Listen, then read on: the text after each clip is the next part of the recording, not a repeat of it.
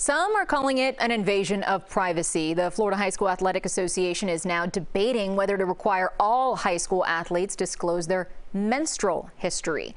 That's raising concerns about privacy as well as whether this could be aimed at transgender students. CBS 4's Jacqueline Quinn gives us a look at the questions and how one mom whose kids played sports in school is reacting. Take a look at this form. It's asking female high school athletes some pretty personal questions about their menstrual cycles.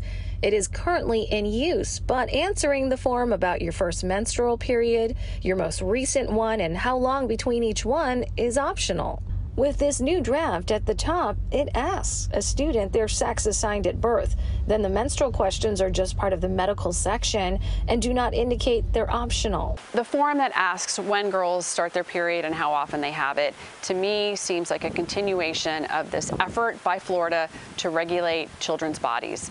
And the fact that they've already banned gender-affirming care for children, who knows what this administration is going to do with this information about menstrual cycles, because they've shown willingness to regulate the bodies of women and trans kids. Michelle Drucker, a mom of 3, one of whom is now a transgender woman, says this is an intrusion of privacy. She thinks everyone should be concerned. What is the business of the government to ask about your menstrual cycle? Because the harm clearly outweighs any benefit, which they haven't explained what is the possible need to know this information, especially because it's going to be uploaded and could easily be data mined or could be part of a data breach. So she feels the best option, and that's not on the draft form right now, is parents should be able to opt out. You shouldn't preclude participation in a sport because a child has not provided information about their menstrual cycle. In Coral Gables, I'm Jacqueline Quinn, CBS 4 News.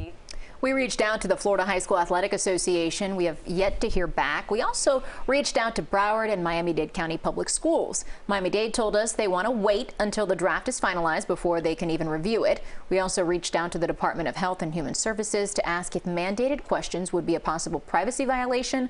We're waiting to hear back.